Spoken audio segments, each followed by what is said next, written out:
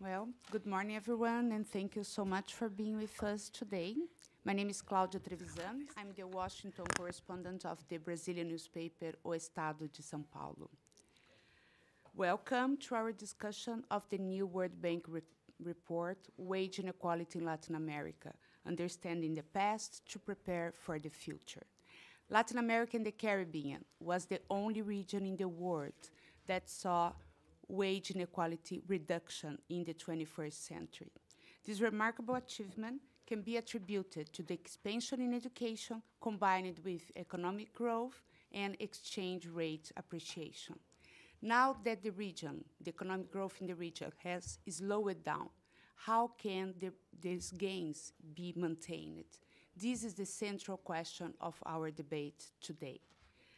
I'm joined by Cynthia Arneson, Director of the Latin America Program at the Wilson Center, Daniel Laderman, Deputy Chief Economist for Latin America and the Caribbean at the World Bank, and the speakers, Joana Silva, who is the co-author of the report and Senior Economist for Latin America and the Caribbean at the World Bank, Barbara Stallings, at my side, Professor at the Watson Institute for International and Public Affairs at Brown University, and Miguel Zekeli, Director at the Center for Education and Social Studies in Mexico.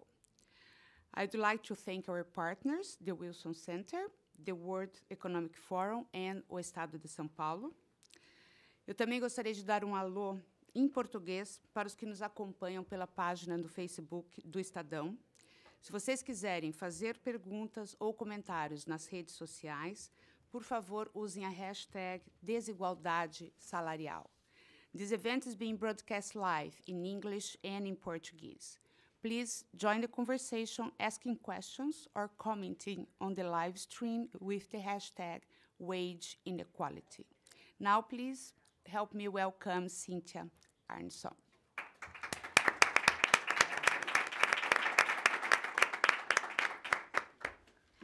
Claudia, thank you so much. Buen dia. I'm delighted to join with the World Bank and our distinguished panelists for a discussion of the trends in inequality in Latin America and the Caribbean, but more importantly, the policies that are needed to sustain these trends into the future. And so I'd like to make a few brief observations to help frame the discussion, especially for those who were babies or toddlers in the 1980s when many of us were first reading about these issues in Latin America. A lot of people are probably too young to remember the debt crisis in Latin America in the 1980s, the so-called lost decade. This was followed by policies in the 1990s of structural adjustment that centered on the privatization of state enterprises, the economic liberalization, and reforms that dramatically reduced the role of the state in the economy and cut social spending.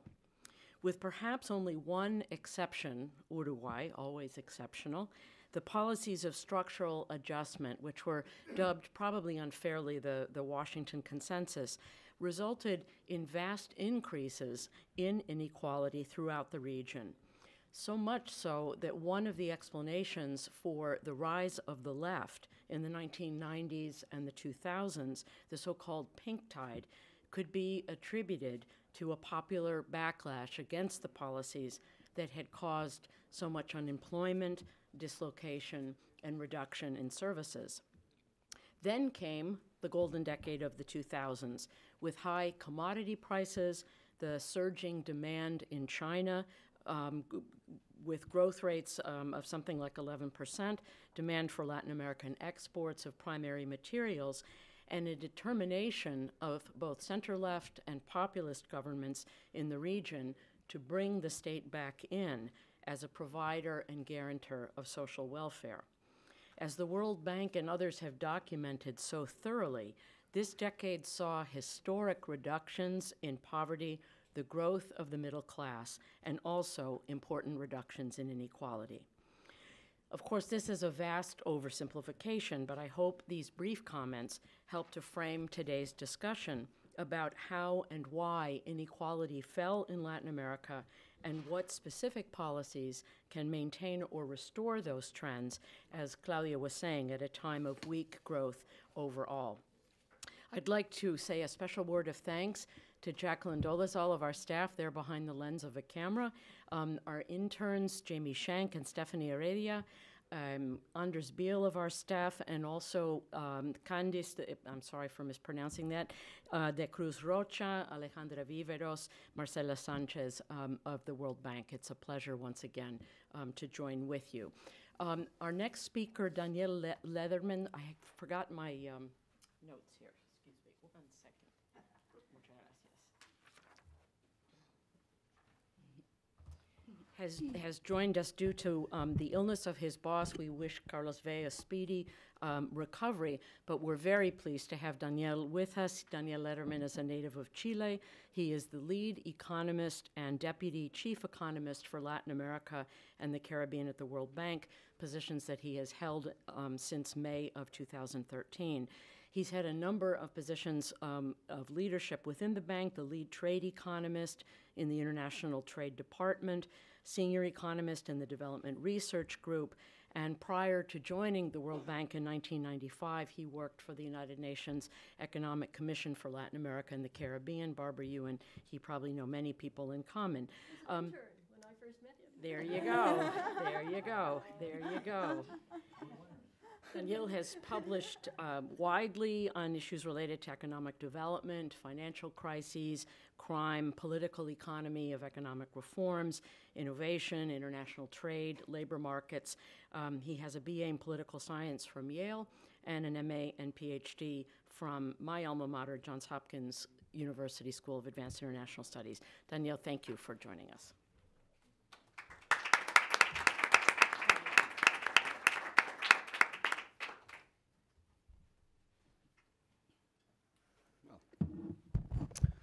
Good morning, everybody. It's an honor and a pleasure to be here. We have a nice program here with Cindy's team. And I would like to start by thanking everybody for all of those attending in person, as well as those who are watching us online. Thank you so much for joining us. We're delighted to partner yet again with the Latin American program of the Wilson Center. This time we're gathered here to discuss a new book by Joana Silva and Julian Messina titled Wage Inequality in Latin America, Understanding the Past to Prepare for the Future. And again, I would like to thank the Wilson Center and Cindy's team. We have an awesome panel. Dr. Barbara Stallings from the Watson Institute for International and Public Affairs at Brown, and Miguel Seque, Director of the Center for Education and Social Studies in Mexico. We're very much looking forward to hearing your insights on this important topic.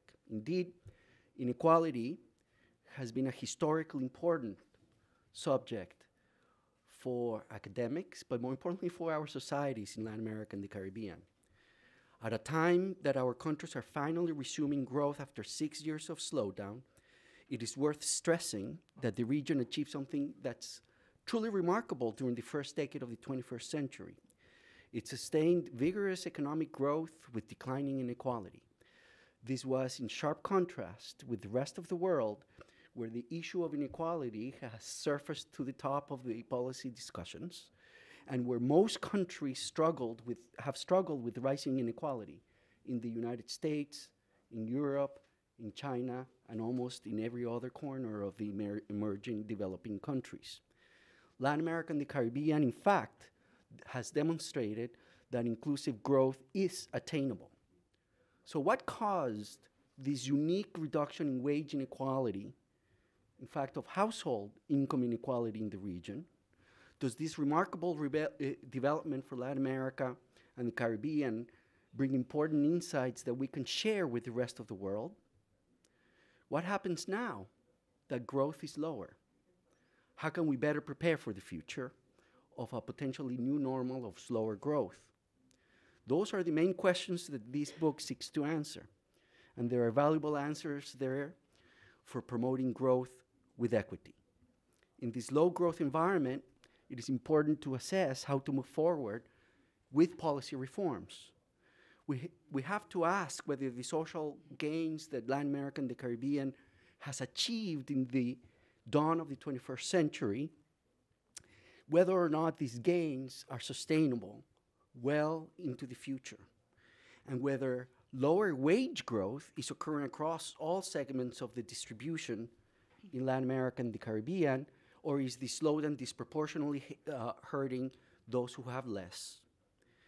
How can further progress be achieved? To answer these questions, it is essential to understand the successes of the past, and a key contribution of this report is precisely to teach us about the past in order to prepare for the future.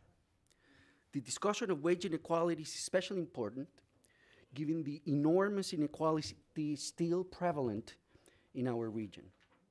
Investing in our people should definitely be a priority. We need to work to create equal opportunities for all. One of these areas is the quality of education, which plays a fundamental role in generating the skills the labor market will demand of our citizens well into the future. Again, it is truly an honor to have this book and topic discussed here today at the Wilson Center by such a distinguished group of speakers. Thank you so much for the opportunity to share these insights with all of you in person and online. Thank you very much.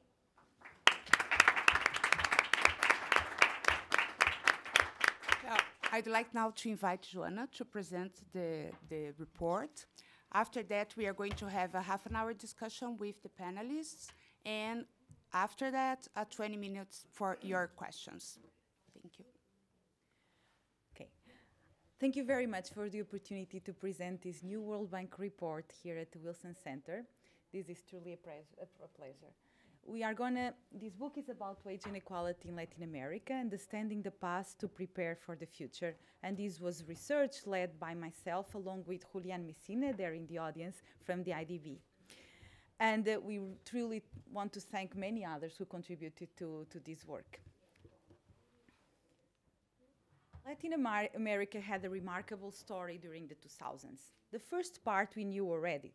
The region grew tremendously during the 2000s, at a rate of about 4%. But what we didn't know is that income inequality fell dramatically. It can continues to fall even today. This was what really led Julian and I to write this book. Many countries in the world grew during the same period. China grew a lot, but this came at the cost of higher inequality. There is something special about the story of Latin America, and that's what we are going to focus today. Not all income are wages. Wages are a part of the income. And really, this remarkable trend in income inequality was driven by what happened in the labor markets, what happened to wages. Wage differences across workers became more similar, and this was what drove the remarkable reduction in income inequality in Latin America. Let's now focus on three questions that this book tries to address. How did this happen? Why did this happen? And what to expect now in this new context of slower growth. So let me give you a brief overview of the main findings of our book. First, we are going to show you that wage inequality fell significantly throughout the region. And this was in sharp contrast to what happened in the rest of the world, where in fact, most countries were struggling with rising wage inequality. This happened mainly for two key reasons: the expansion of education and economic growth, its pattern. There were also other factors that contributed to such a remarkable development, such as the minimum wage and the reduction in informality. And we are going to speak about those as well, but arguing that they had a secondary role compared to growth and education. Today, economic growth is in the new pattern, is in a new level. Since the mid-2011, growth has slowed down, and this has slowed the reduction in wage inequality, but has not reversed it. However, looking towards the future, the slower reduction now calls for action, and further progress will require extra work. And this book is going to talk a bit about which type of policy actions could lead to continuing the large fall in wage inequality. So now let's dig into each of these aspects. So first, let's look at the facts, at how wage inequality fell in Latin America. Here in this graph, we have wage inequality in Latin America on the right since the 90s until today. And we are always comparing it with 2002. This was the year where the trend changed. During the 90s, wage inequality was stagnant to increasing in Latin America. But then, after the early years of the new millennium, something changed, and wage inequality fell dramatically in the region. It fell by about 6 Gini points. This is, for example, the difference today between countries in OECD such as Germany and countries in Latin America such as Argentina. This was a large fall in wage inequality. This happened in 16 out of the 17 countries in Latin America. The only exception was really Costa Rica. So it was really a region-wide phenomenon.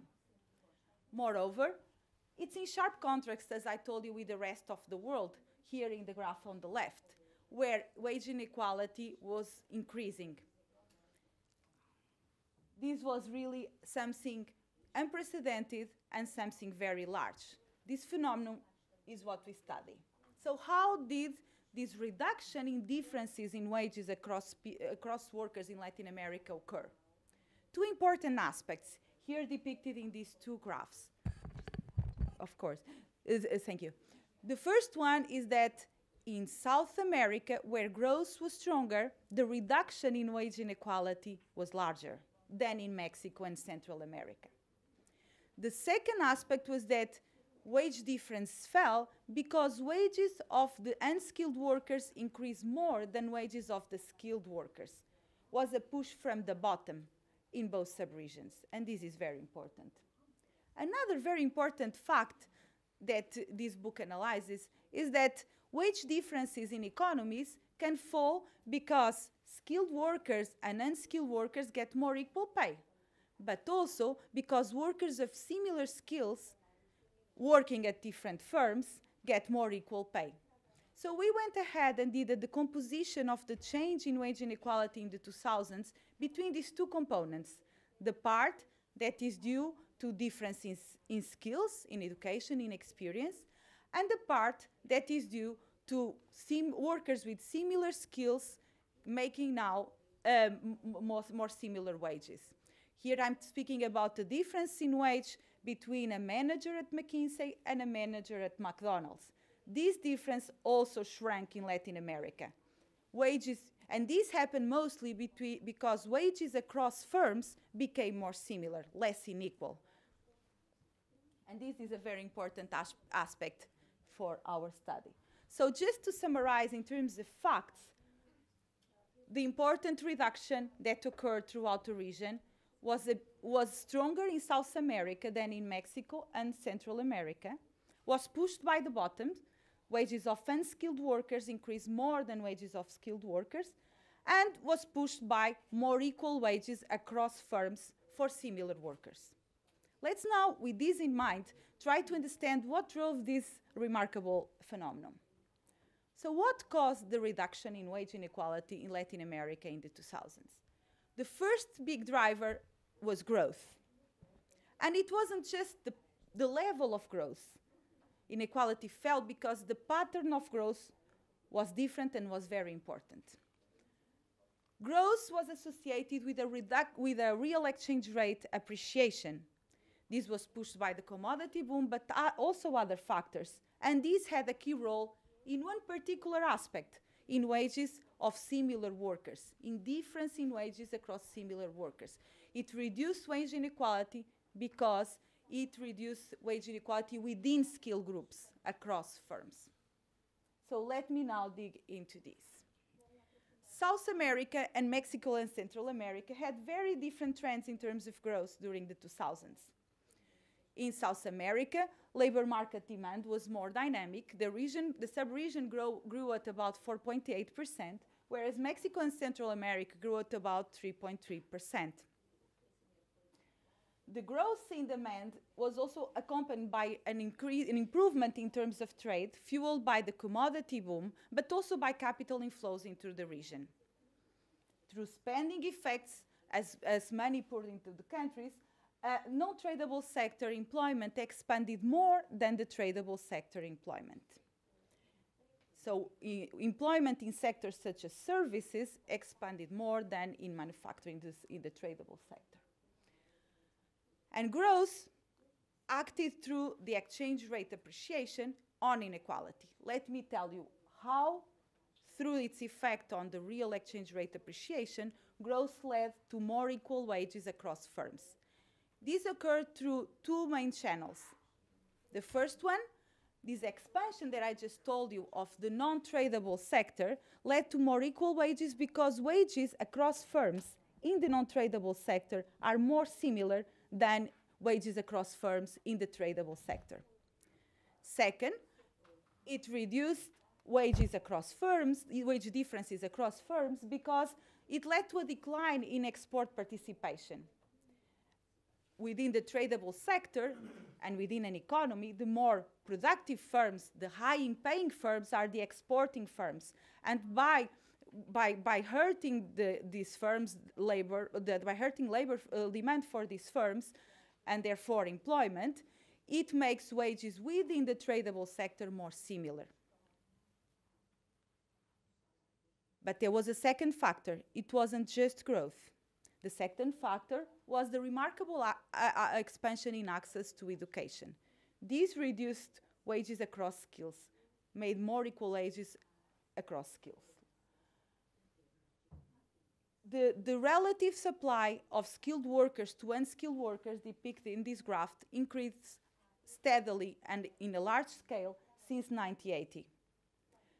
This graph might not seem that striking, but let me tell you some facts. Today, in Latin America, most young girls are enrolled in high school. Today, the average level of education is 9 years of education. In 1990, it was 6 years of education. This is a big improvement. Through this trend, unskilled workers became a relatively scarce resource as more skilled workers entered the labor market. And this throughout the region affect the gap in wages between skilled and unskilled workers. The college premium, the difference in wage between college-educated workers and primary-educated workers, fell, but fell from a high level. It remains very high, and it fell as bottlenecks were removed in access. So now that we have a complete picture, one factor that reduces wage differences across firms, growth, and one factor that reduces wage difference across skills, education, let's now look at the other factors, other forces that happen at the same time in the region.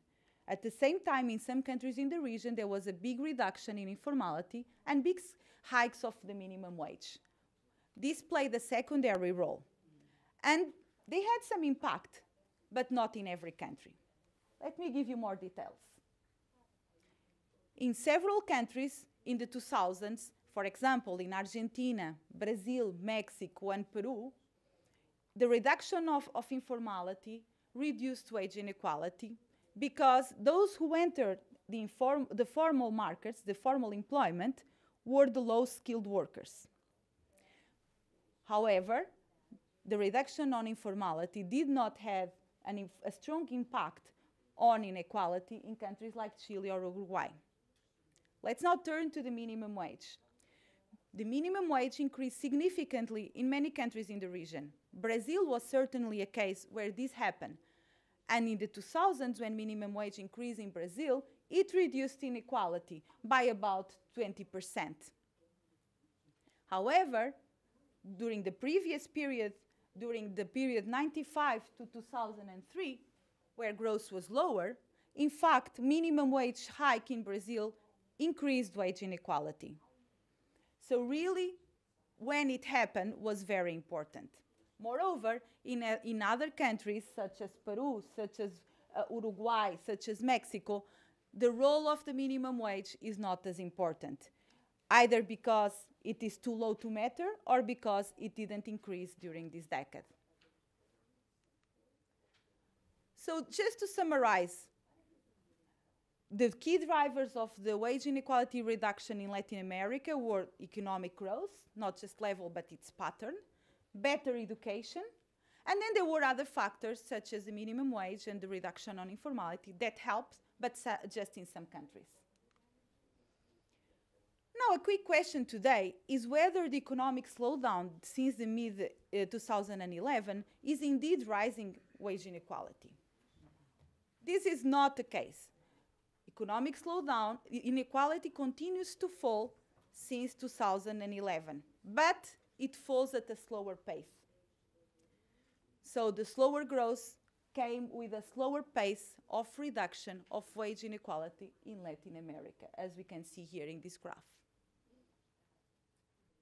And this happened as countries in South America became more similar to countries in Mexico and Central America in terms of their reduction in wage inequality. Here in this graph, we depict the pattern of change of wage inequality in South American countries and in Mexico and Central America within the region. And you see that now they look very much alike. This wasn't the case of the 2000s, when in South America, wage inequality fell much more. So how to prepare for the future? Let's pause for a moment and think about what is happening to the key drivers of this phenomenon today. On the one hand, education is continuing to expand. The levels of education remain below those that the region would desire, and education is likely to continue to fall through lower returns to education, more wage equality. However, growth has slowed down, and there is a new pattern of growth, and this might affect wage inequality reduction. It might, in fact, slow this wage inequality reduction. And this happens mainly through two channels in this framework of our book. The first one, because it fuels the demand in the tradable sector that is more heterogeneous. The second one, because it will promote exporting, and by a higher concentration in high growth, in high productivity, high-paying firms, the wage dispersion in the economy is likely to increase. And also because just the act of exporting in a firm increases the skill utilization of that firm. Workers for marketing, workers with knowledge of foreign languages are important for exporting, and the demand for this type of workers and the respective wage premium is likely to increase as a consequence. Today, there is less space for minimum wage hikes, whereas, as I just told you, minimum wage changes have different effects in good and bad times. And in fact, in bad times, they can have unintended consequences, increasing wage inequality, as firms might not be able to hire workers at a higher wage, and many might have to be driven to informality or not getting the job. So how to move towards continuing growth with equity? Here in this book, we argue for a two-pillar approach, and both are very important. First, we say, don't hinder productivity growth. This reallocation that we just told you from less productive to more productive firms improves productivity and has long-lasting effects. So let's embrace it. This can be achieved by removing policies, for example, that protect inefficient firms. This is the case, for example, of considering reforms of corporate subsidies. It's also important to let the more productive firms flourish through better antitrust and competition policies. And don't fear technological change. This can have very good effects on productivity and growth. But be aware, this can increase wage inequality. So don't do just that, do more than that. Continue to expand education, but not just access to education, also the quality. Focus on the public schools attended by the poor. Focus on training for disadvantaged youth. All these will bring skills up for the population and will lead to more inclusive growth. So yes, growth is slowing down, but we don't need to be passive observers. We can do concrete action, and through this, continue the progress of the 2000s with the lower wage inequality and higher welfare in the region. Thank you very much, and here is the link to our report. Thank you.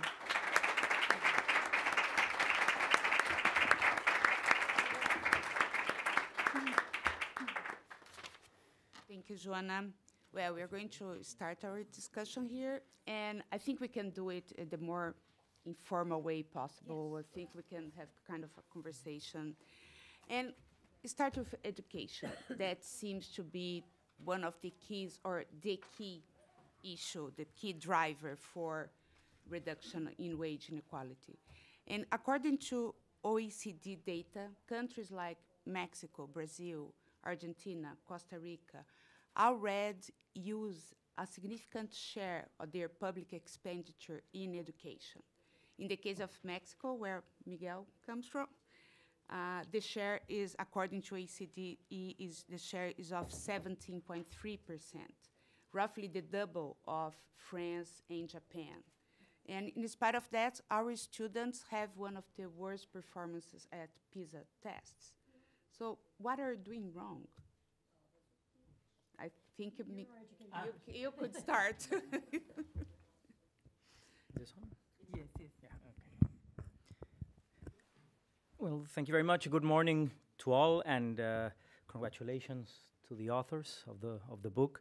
I recently participated in another event presenting another book by Julian, so congratulations for being so productive. That one was on education, actually. And I think this is certainly an important question, but before answering directly, I think it is important to take a step back, and before just saying everything is, all of this is about education, I think that there is still some discussion about the relative weight of education in the story. I have no doubt that it's certainly important, but many of the facts, and the book actually talks about this, many of the facts can also be explained with a hypothesis where more weight is given to the external sector factor, and in particular to the role played by the prices of primary goods, which are basically determined in world markets, and which, again, the book definitely acknowledges. But I think we should not dismiss that side of the story from the outset.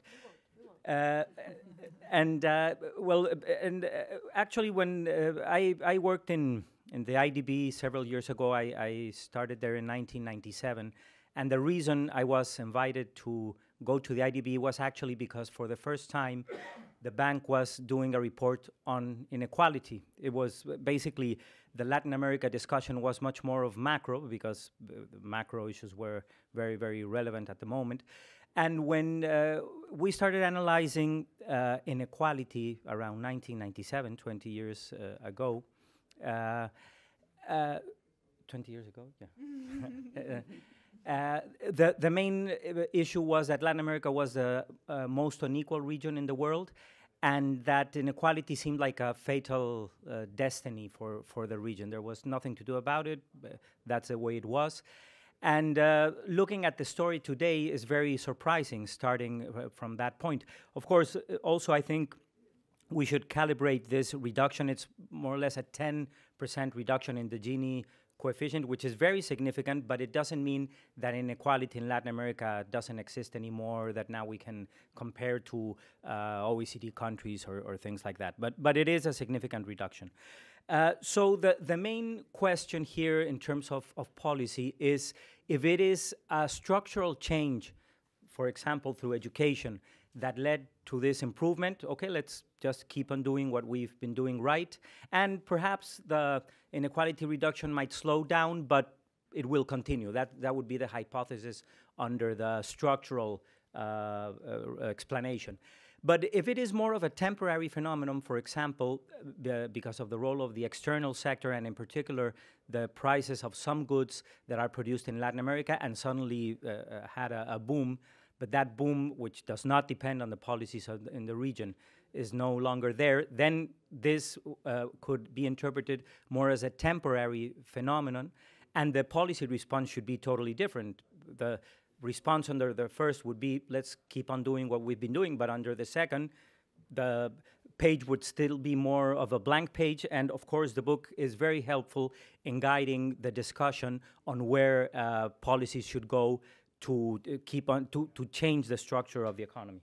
So that's why I don't think just going to education as such would would finish the discussion. I think we should still look at the external side very seriously, and I'm glad that Barbara is going to do that. Then on education, it's not that easy either, because one story could be simply that more people getting more educated, then that would tend to reduce the wage premium, and then we could explain the story quite straightforwardly. But it doesn't seem that is the case in many of the countries in Latin America. Actually, an alternative explanation for the decline in the returns to education could be that the economies of the region are not absorbing the human quality, which there is a huge challenge in quality, of course, but that they're not absorbing the human capital that is being made available. So if there are more people competing for exactly the same number of jobs, that could have as consequence a reduction in inequality, which is not the same as a story where there are many more jobs for well-educated people. Now we have more educated people, and then inequality declines. It's a very different story. And I think, again, being education central, we shouldn't dismiss the other part of the economies not being able to absorb whatever education is out there, which has certainly been increasing also. And finally, so I do think it's an issue. We could talk about the quality in education, and I would there direct you to Julian's other book, which is excellent about that, and really discusses in detail the policies for improving education. But in terms of the future, I think there's another issue that I don't recall seeing in the book, which has to do with the returns to education, which could be crucial, which is that if the returns to education are declining, again, it could be for different factors, one consequence to the future is that people might have fewer incentives for investing in education. So this downward trend that we're seeing now, and following the line of argument of the book, would not necessarily continue if the returns themselves determine the demand for education in the future. And that would be a red light, definitely, that in the education policy area should be looked at. Do you want to make a comment? Or? Sure. I'm wishing we just sort of make opening statements. So I like my opening statement. First of all, thank you very much to both Cindy and the...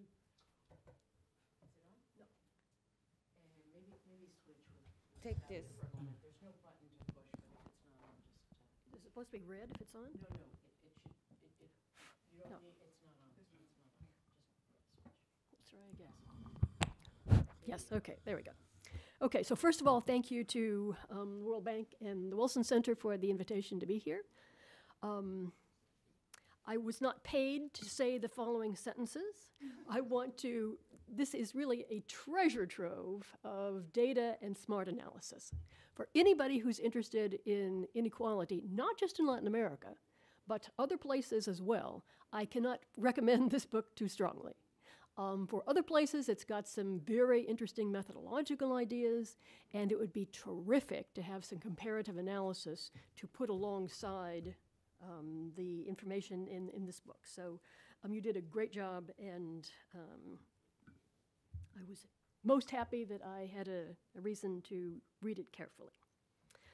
I want to, as I said to Joanna yesterday afternoon when we talked briefly, just express a little skepticism about one aspect of the methodology, and that has to do with the problems of using survey data to measure inequality.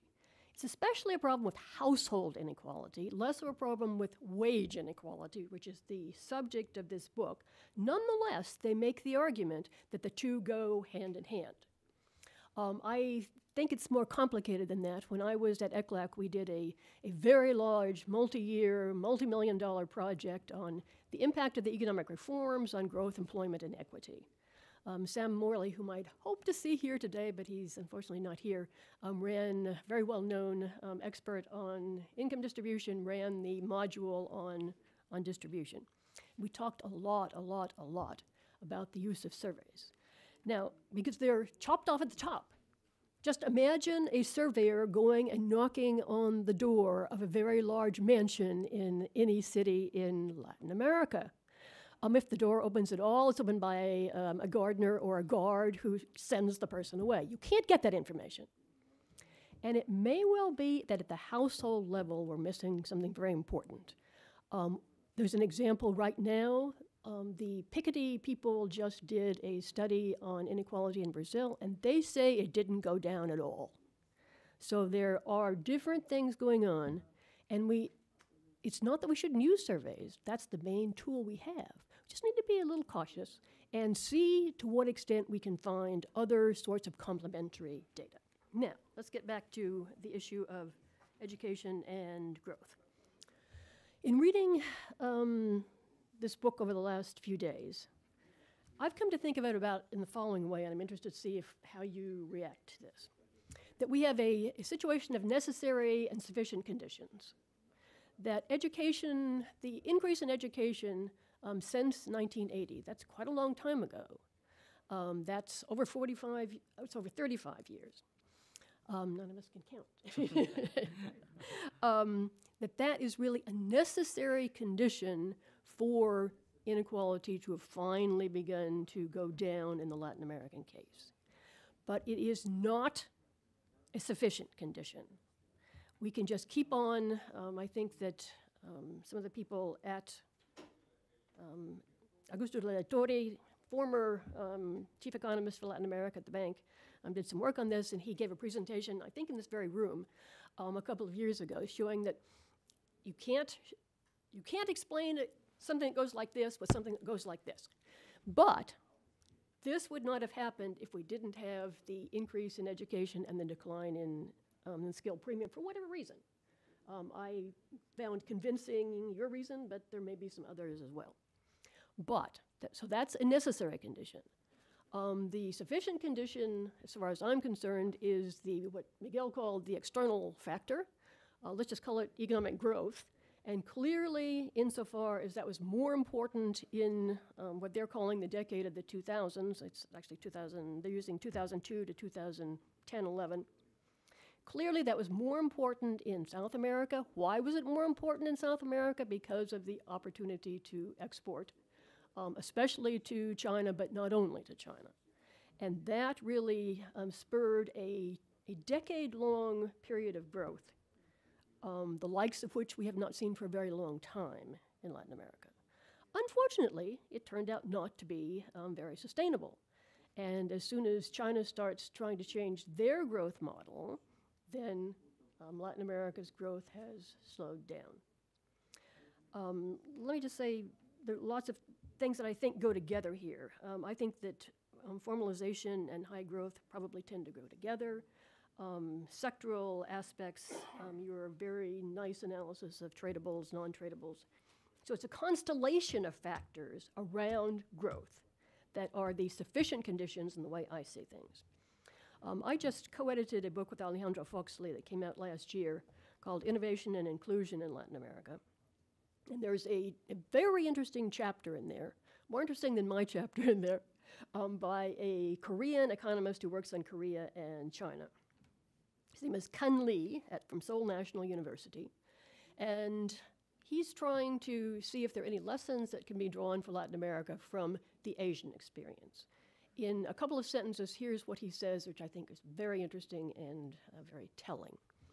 That in order to get inclusive growth, you need to have not just education, which is in abundance in the Asian case, you need to have a long period of sustained growth. He says at least 2 decades, if not more. It's not until you have a long period of sustained growth that wages will begin to be driven up. Now, how does that compare to Latin America? Lots of high growth, we've seen it, but it doesn't last too long. Why doesn't it last too long? Dependence on commodities. We all know this story. This is not a new story at all. So I think that this is an interesting thing to add in here in terms of, as I said, my idea of necessary and a constellation of sufficient conditions centered around growth. So let me stop here and we can go on. My microphone back. You certainly can. Yeah, and there is this question that Miguel raised, the commodity boom. You know, that we saw this spectacular commodity boom in the last decade, and with the slowdown in China, there is no indication that we are going to see another commodity super cycle anytime soon.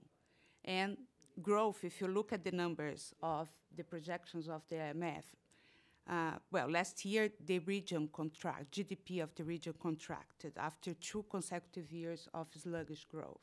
In 2017, the expansion will be of 1.2%. Next year, 1.2% this year. Next year, 1.9%, followed by 2.4%, far from strong growth. So how is possible to change this scenario without expecting for another commodity boom? Yeah, well, I think that the book is very good there at pointing the final part of the future, and especially these elements that have to do not only with education, but more broadly with the economy. For example, competition, labor markets. I think the answer is really there. Because if the explanation is only education, well, let's just, even if it's a lousy education, let's keep on doing it if it's having this much effect.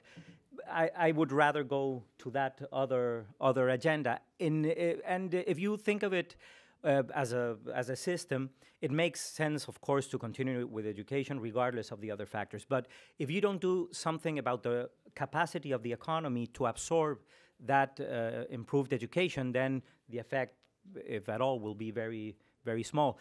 And I think there are many illustrative cases in Latin America of how that this is actually happening. For example, with data for Mexico for the last 2 decades, if you look at the number of people that have higher education, for example, that has been increasing, no doubt. And if you look at any quality indicator, although of course, it's very low quality in general, the indicators show that low quality has been increasing.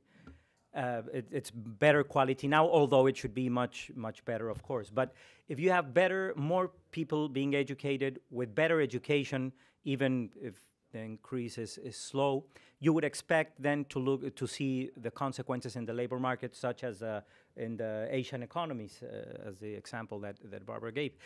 And we're not seeing that. In Mexico, you still have very high informality.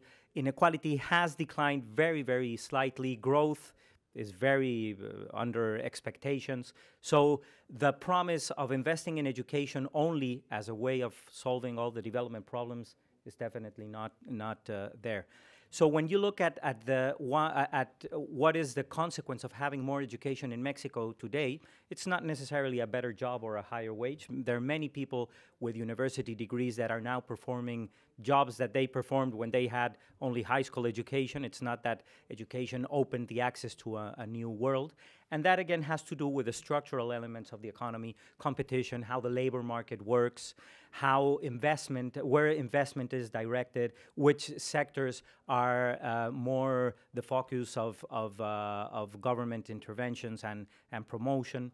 So I would point more to that agenda that it's outside really what we conceive as the social sector, but I think that is really that would really lead us to a discussion where the policies to make a big change are really.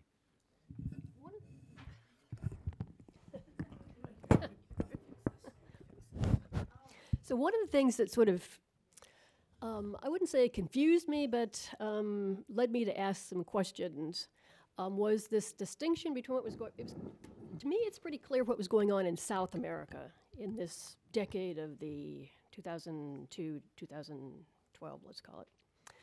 Less clear to me what was going on in Mexico and Central America. And when you now say that what's going on in South America is more like what was going on in Mexico and Central America, I think we need to study those cases to know what was going right and what was going wrong, and if there are things that could be done. Miguel's comment about Mexico doesn't sound very encouraging. The whole idea of pro-poor growth, which is a term that's been around for decades, in some ways is what we're talking about here. And one of the really interesting things about the period, this high growth period, at least in South America, was that it really reduced the number of unskilled workers. And so when there was a demand for those workers, wages had to go up more for the poor workers than for the richer, better educated workers because there were fewer of them. So that's an interesting piece of this story. I have no idea how much that happened in the case of Mexico. But I want to put another kind of policy on the table to perhaps be provocative and perhaps see what anybody thinks about this. One of the reasons that inequality has been a bit of a taboo subject, despite the IDB report that I got out this morning that you were involved in, is because inequality sort of implies redistribution, so that poverty is a much safer topic. Everybody agrees that reducing poverty is good. Reducing inequality is more complicated. First of all, the questions of incentives. Some people think that too much equality is a bad thing. There was a day back in the 60s, 70s when it was thought the only way that you could grow was with inequality because it was only the rich that saved, the Caldorian view of economic growth. But one of the things, and there's a fortunately we have a book out on the table. We're talking about other books that have been done that Cindy was one of the co-editors of, about progressive taxation. In the case of Brazil, we have a very high tax rate. Whether it's efficiently spent or not is a different question. But many of the countries in the region have very low tax rates, and most of the taxes are collected through the IVA, the VAT, which tends to be, not always, but tends to be regressive. So is a policy a complement to the policies that you've been talking about in the book and that Miguel just mentioned? Does tax policy need to be on the table? And if so, what kinds of tax policies might we think about? And does this book help us to think about some of those? Yeah, and it apparently is becoming not a taboo at all. At the last meeting of the IMF, the fiscal monitor of the IMF focused a lot on education. And the proposal that they brought was exactly to increase taxation on the rich. So is that a efficient tool? So thank you very much. I'm really excited about this discussion. Just a bit rounding now some aspects that we're mentioning. This big expansion of education was really something important because it has long-lasting effects and is likely to continue. But it was also accompanied by economic growth. But let me pause for a moment and celebrate a bit again. So in terms of PISA scores, one would like to be in a higher level, but the trend, like Miguel said, was encouraging. As you expand a lot education and you have a broader set of students in education systems, you expect the PISA scores to go down, and in fact in the region they remain stable or even increasing. So this is something to celebrate, and it did contribute to the fall on in wage inequality, which was accompanied by the increase of wages at the bottom that improved life of many. So but we are definitely not where we want to be. And now we stand at the crossroad, like a study we have on higher education. Now it's time to look at quality issues. So people create skills that translate into higher labor market productivity. So now on the issue of sustainability. The slower growth and its different pattern are definitely likely to affect wage inequality through these different, through the fact that now we are in a context of real exchange rate depreciations. And this affects exporting firms and makes wages in the tradable sector more equal across firms and expands the tradable sector that is more heterogeneous. And this is a fact.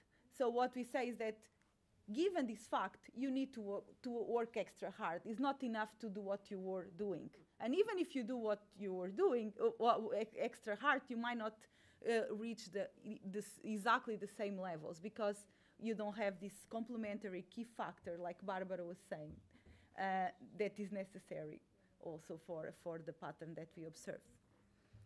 Now, just on the issue of the data. So we use here household survey data because that's the data that is available for a larger period of time and for more countries. But is a fact, like Barbara is saying, that it doesn't cover well the top 1% of the society. And it doesn't cover well gains of capital or rents. Here, because we are focused on wage inequality, we have somehow less of a problem because wages tend to be more dispersed in the society. So we are likely to be capturing, well, the remaining 99% of the economy. And we are using a measure that is Gini coefficient. And this measure is different from Piketty's that uses the level of concentration of income in the top of the earnings distribution. So this is why we have different results on inequality. And what you were saying, Barbara, is true. No instrument is perfect. Ideally, we would like to complement the household surveys with tax records, etc., to get a better understanding of the top of this distribution. Is there any trend toward more tax information availability in Latin America? Do you know that? So tax records are available in many countries in Latin America, but they are not publicly available often. They are more available now than they used to be. And we had a study where we had more information on Colombia about the top 1%. Mm-hmm. In theory, by increasing the tax rate, you would increase tax collection. But given the high levels of informality in Latin America, this is not guaranteed. Yeah. And some think that maybe we should operate in the tax rate that maximizes revenue and then use the spending to work on inequality. So these are very interesting topics, but difficult ones, no? And actually, the tax records, since they cover the formal sector, the problem is that they leave out a big part of the economy, and part of it is at the very top. Yes. Mm-hmm. Mm-hmm. Yes.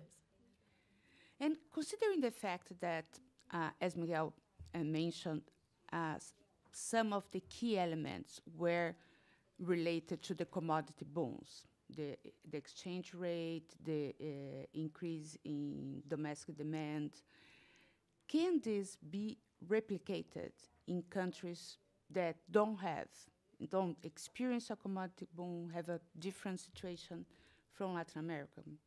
Is it possible? I think that's the problem, that I don't think it is. It is more of an external factor that doesn't have to do with what the country does as policy. In several Central American countries, for example, I think it is very illustrative, you have a certain stock of education and distribution of education, and then you have the prices paid for performing certain activities, the returns to education. And what happened, I think, and that explains a big part of that story, is that the prices changed very dramatically because there was a huge demand suddenly for goods produced with low-skilled labor. Exactly as Barbara was mentioning, this is totally opposite to the expectation that was that inequality would decline because you would increase the stock of education, of human capital. Here what happened is the stock remained fairly stable, but suddenly the rewards to the lowest skills increased due to this external factor. Suddenly, if the factor fades away, well, you will stop seeing that trend. And if you did not invest the extra resources to improve your education, to really change the structure of the production the production capabilities, then you would be left perhaps in the same situation as before, or with that shock, positive shock. But I think this is not where we would like Latin American countries to go. It would be much better if there was a structural change that really led to a different scheme where more people got educated and that education was appropriately rewarded in the labor market. That's for me. Let me just add to Miguel. So I think it depends on the country where you are. So in countries with very low levels of education, where there are still important bottlenecks in access, education can have this positive effect of reducing wage inequality. This happens in low-income countries, for example, and there, if this is an issue, removing these bottlenecks can have a positive effect through the effect on returns to education. In high-income countries, though, this step was already made, and progress now is through quality. So the extent to which it's replicable depends a lot on the level of development of the country in this part on education. And I think this is something that is important to notice. And also this point that a lot of the effects occur through more equal wages across firms, and the driving force, the real exchange rate appreciations, this is also something that can occur in other contexts and can have similar effects. And just a point on this, a last point. Returns on education fell in Latin America, but today, a person with college education on average makes 3.4 times more than a person with primary education. So it doesn't mean that it no longer pays to go to college. It does mean, it does pay. It just pays less from a very high level, higher than any OECD country. Going back to the contrast between South America and Mexico, Central America in the high growth period, I really think that one could make more use than is made in the book of this distinction. I mean, the South American case is so dramatic that we tend to concentrate on that, including myself. If we did some more work on Mexico, where you say that yes, inequality was going down, even though there was not only not a commodity boom, Mexico and Central America were hurt by China, They were not helped. Therefore, if we spent some more time trying to tease out what was going on in, we used to call it when I was at ECLAC, north of Panama and south of Panama. Try to figure out what was going on north of Panama during this decade. Maybe that would give us some clues as to how to keep this positive trend going without a commodity boom. Well, let's open to questions, and Cynthia, have one here. Thank you to all of you. I have a really burning question that I feel I'm just sort of jumping out of my skin to ask. What's really remarkable to me is we've heard these wonderful presentations. Not one person has mentioned conditional cash transfers, not one. And maybe the reason for that is that the transfers were intended to increase access to education, so that you're sort of skipping over the conditional cash transfers and looking at the effect, which was, you know, the greater participation in the education system. But I remember several years ago that one of the main explanations for the decline in inequality was not only the growth rates, but these state policies that put money in the hands of poor people. So that's one question. Another question, Danielle and I were sort of chatting about the difference between the debate now in the United States over tax reform and levels of inequality and the debate in Latin America. Why do we care about inequality? What is the issue, aside from the moral issue? I mean, this is sort of a devil's advocate question. Why do we care that societies are unequal? We want to collect some questions and then. There is a microphone there. Thank you. Very interesting discussion. But I've got a real concern about. Can you identify yourself, Oh, please? yes. I'm Chris Gruy, Department of Treasury. There's another stylistic fact that you did not mention as you were laying out the context, which is the lack of growth in productivity. And during this boom period with the commodities, productivity in Latin America, as I've seen it in the statistics, was essentially flat. It barely grew at all, which raises the question then, was the increase in low-skill wages during this period just a redistribution, or was it, and this goes to Cynthia's question about conditional cash transfers, because I've also seen that same research ascribing the decrease in the Gini coefficient to essentially redistributional policies that governments followed rather than, in the normal labor economics, you get higher wages when you get higher productivity. Better education should lead to then greater productivity, which leads to higher wages. But we've got two different stylistic facts that seem to be conflicting with each other. Okay, one more question. There is one there. Hi, good morning. My name is Nicholas Saldias, and I have a question regarding labor institutions as well.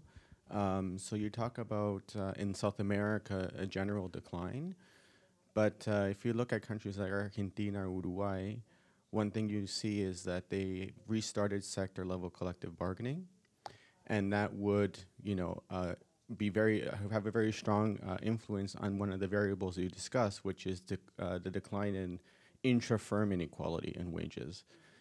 So I'm wondering if you have any data or you have any way of determining the impact of this particular labor institution on inequality in these two countries, which are the only ones in the region that have nationwide sector-level collective bargaining, compared to other countries in the region, in South America in particular, that do not have this institution. Well, we have four main topics here. Social transfer, why reducing inequality is important, lack of growth in productivity, and labor institutions. Who wants to take the first and which topic? Barbara. Well, I'm far from an expert on conditional cash transfers. I think they work rather differently in different countries. Brazil, as I understand, doesn't do conditional at all. They're just cash transfers, but perhaps I'm misinformed on that. But my view was that conditional cash transfers are more useful in terms of reducing poverty than in terms of reducing inequality via an education channel. It could be, again, you wouldn't get, they're talking about wage inequality. So you're not going to get that in. If you're talking about household inequality, then that could be a factor in helping to reduce household inequality. The education aspect is so much in the future. These are small children. Good for small children to begin to be educated and for their families to realize the importance, but it's a really long-term process. So I don't think that that's likely to have any impact on wage inequality in the particular period that we're talking about.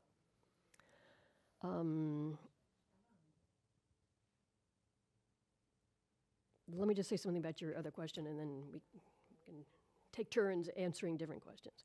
Why do we care about inequality? I frankly think we care more about poverty. One of the questions which we had on the list, but didn't get to, not surprisingly, we had a long list of questions, has to do with political impact of inequality. There are, by my count, thanks to the internet, at least seven elections in the next year in Latin America, presidential elections. Does inequality have anything to do with politics in addition to being a moral issue? I think it depends a lot on whether you have the kind of political system where you have populists on the scene ready to take advantage of anything, including inequality. And in some important countries in the region, there are such people, and they can make use of inequality.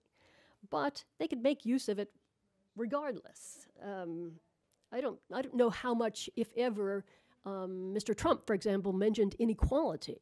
He was certainly talking about poverty and some people being passed over. But I don't know if he ever used the word inequality. Maybe it's too dangerous.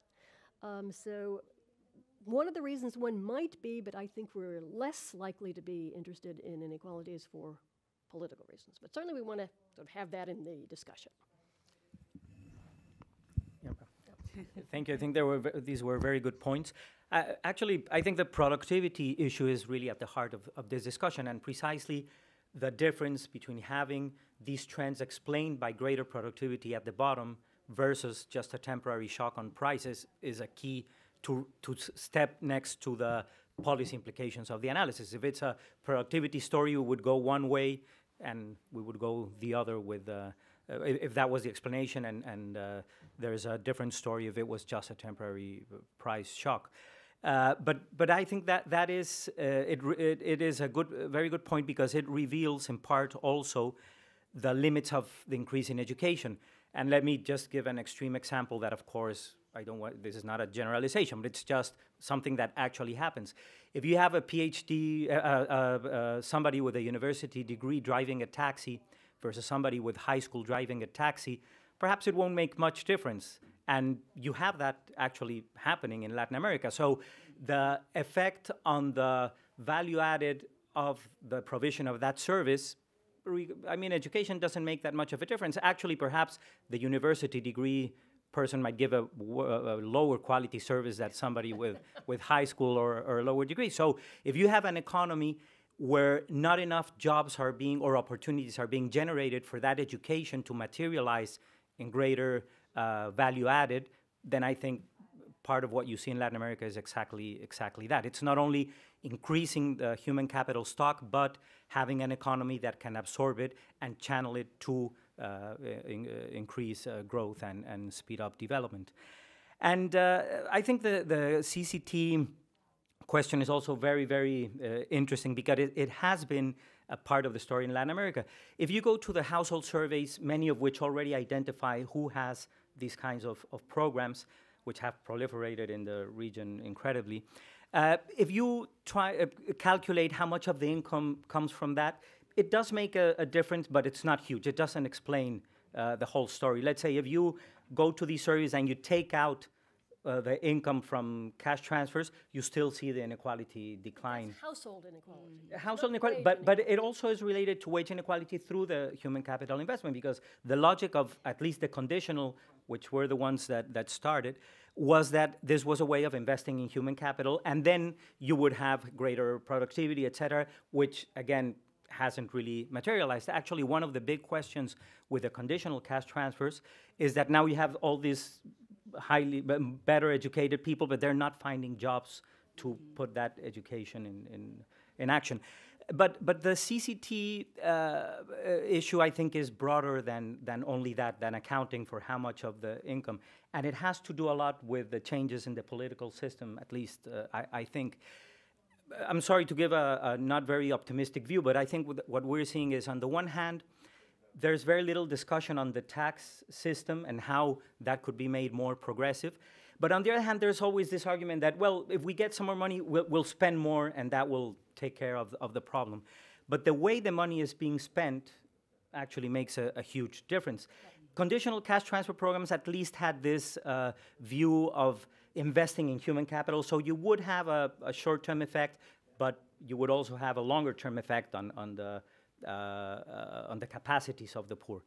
But in combination with the political system, the way the political systems are working in the democracies in Latin America, what you have now is basically a segregated system where a minority of the workers have access to the institutionalized social security systems, with pensions, etc., as a right, not as a handout or as a transfer from the government, but as a right because they're working. And then you have, in many countries, a majority of the population subject to whatever the government gives them through these cash transfers. And it's linked with the democratic developments, because now it is much more rewarding for a politician to go out and give now a cash transfer for the elderly, for the disabled, and they go and they have the picture, they cut the ribbon in the inauguration. It's really been capitalized very favorably for many politicians in the region. When somebody gets a pension because they have contributed to the pension system for 30 years, you don't thank anybody, it's your right. So you don't have the politician going to you and giving you the check in TV. So that doesn't really give any leverage in terms of in the context of the democratic systems of Latin America. So I think they might have a short-term effect, perhaps even a longer-term effect over human capital. But I think the picture is now so distorted in that area of just saying we'll spend more and that will solve the problem. That's not really solving the problem. And it actually might be creating a new time bomb in terms of pressures over the government expenditures that perhaps will have more negative effects in the future. Let me say something about the question back here in the back, unionization, collective bargaining, etc. Traditionally in Latin America, unionization has been a factor promoting inequality. That the small group of unionized workers, and this goes with the formalization as well, because in general, unionized workers are formalized workers. So that's been a negative thing for the society as a whole. Obviously, it's a very good thing for those who are unionized and can get better wages. Now, you were aiming at a somewhat more specific question about nationwide collective bargaining, and does this reduce the inequalities across firms, which is one of the important stories that's told in this book. Even so, maybe it reduces that kind of inequality, but it will increase inequality between unionized and non-unionized workers. So it's hard to say. At best, it's probably a wash. There's a lot of literature on Europe. The Social Democrats in Europe think that national bargaining is a very important aspect of their lower level of inequality. So there's some leverage that might be gained by looking at what's going on in some of the European countries compared to the ones that you referred to here. Do you want to say something? Just a couple of points. On CCTs, on the conditional cash transfers, such as Bolsa Familia in Brazil, they are designed to affect poverty and they affect human capital formation. But mostly they are designed to reduce poverty. They have also the second tier of effects by keeping children in school and improving the education levels, and this could have a positive effect, a long-term positive effect. They are not the biggest drivers of wage inequality because they are, in terms of income, a small size transfer.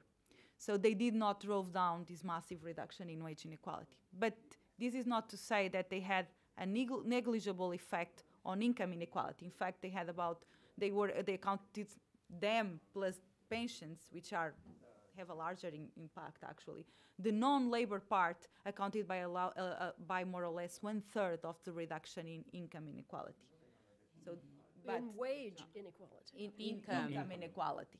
Household income. Exactly. So 1/3 of the reduction of income inequality was due to non-labor transfers. So it includes pensions, which has a bigger effect, and then a smaller effect from CCTs. Also, why do we care about inequality? Not all inequality is bad, and we make that point in the book. Inequality that is bad is the one that doesn't allow you to fulfill your potential, that doesn't allow you to seize your opportunities, that doesn't allow it as a poor kid to have a quality education. So this is the type of inequality that we are concerned about. And in fact, in Latin America, and even in the Central American Mexican country, in Mexico, the inequality reduction came with labor markets that were pro-poor. Most of the action, the biggest increase was in wages of low-skilled workers. So these are developments that are important to keep in mind when one thinks why to care, no?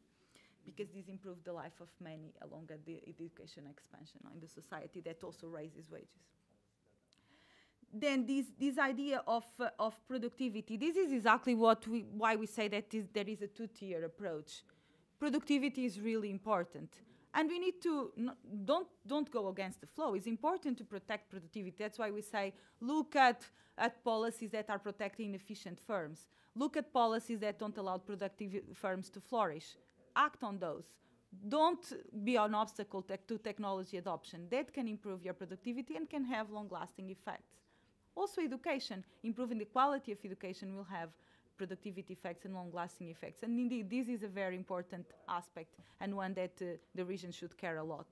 We have two questions from our online audience.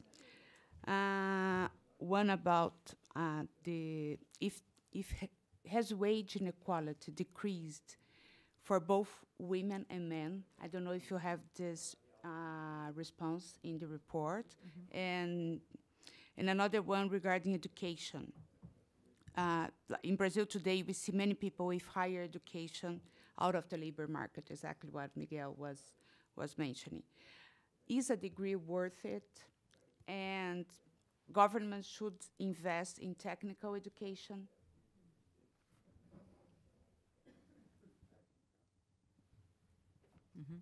Who starts? So why don't you talk Okay. about the gender part if it's in the... Yes. So, in terms of wage inequality, we've seen reductions in many gaps, in the gap between urban and rural areas, in gap between men and women. But this had a smaller contribution, although not negligible, but smaller, than the massive reduction across skilled and unskilled workers or across wages in different firms. So this is an important factor. This is a gap that closed in Latin America, but not as important as other factors, but important to keep in mind. In terms How about the increase of women in the labor force? that affected income inequality. So through these non-labor markets, so as more I'm people, calling household inequality. Okay. exactly, exactly, that had an important role there and was an important factor in several countries. So is a degree still worth it? Definitely. So a college-educated person in Latin America still makes 3.4 times more than a person with primary education. This is controlling for all their characteristics, from their gender, from where they live, etc. So definitely it is still worth it. Are we where we want to be in education? No. We want to be better. We want better quality, and this is a key thing to keep in mind. And training is a key aspect because, like you said, we don't just care about students in school that then arrive at the labor market, but we also care about those that are already in the labor market and they need to improve their skills for better wages and sustainable livelihoods. So we definitely care a lot about that. And then in the book, we don't specifically exploit which type of training we should invest on, but we stress the importance of building skills for the workforce. Let me just make one little comment to add on to that. In this book that we did that has a different chapter, not the Cunley chapter, but a different chapter on education, it's interesting that technical education training was, in the past, an extremely important aspect of the Asian story of economic growth. But here's the downside. As the countries as education has increased, and as it's now that getting a university education is a prestige mark, people are less willing to go to technical schools than they used to be. So one needs to figure out how to make them attractive. And it's interesting that I guess in this country people are beginning to say the same thing. Is a college education really worth it, or should I go off to learn to be a computer programmer in a quick course? So maybe there are different ways of, you have to think about marketing technical education if you want to bring that into our package of changes, policies going forward. Yeah, I also would answer that definitely yes, but much less so that it should be, I think, having a higher education degree. Still, the differentials are very large, 3.6 you mentioned, between high school and higher education, and that is very revealing. But I think we're still missing two elements in the puzzle here that should make the investment in higher education even even better. One is that it is not any type of higher education. For example, in many Latin American countries, we still have an excess of people studying to be lawyers, accountants, etc. And there's a whole new area of different careers that are more linked with opportunities, not only in the countries, but in the world in general. And the second is that, so what part could be supply and the quality, but the other, which I think is the most important one, and it refers to examples like the one Barbara was mentioning of Korea, is that I think that in Latin America, we don't really have this view that education, and especially higher education, is a strategic investment for something else.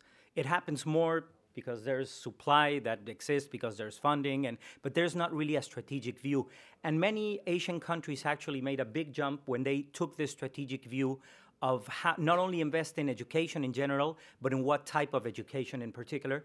And there are many success stories like Ireland and many other, many Asian countries where first what the countries did is set a target in terms of developing some sectors of the economy and then really invest as a policy, as a national policy, in developing the capacities for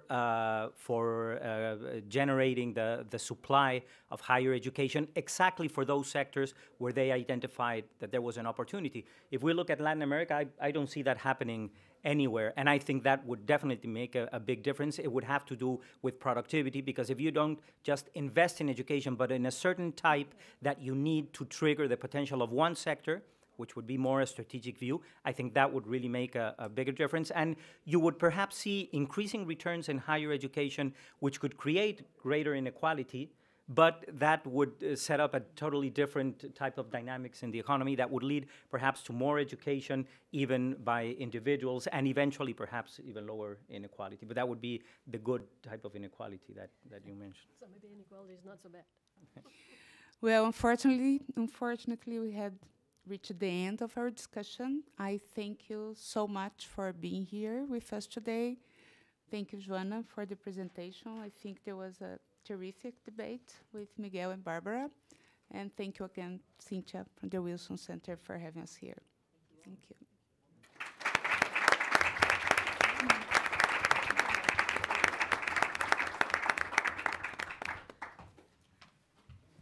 You might be interested, the inequality is now going down in China quite sharply. Wow. Oh, really? Yes. This seems to be more of a Kuznets kind of story. That's surprising, yeah. Yes. Rural to urban migration is a huge part of the story because that's the biggest gap, rural and urban. And so now, Migration is so high as a that matter of fact, the main government policy for reducing inequality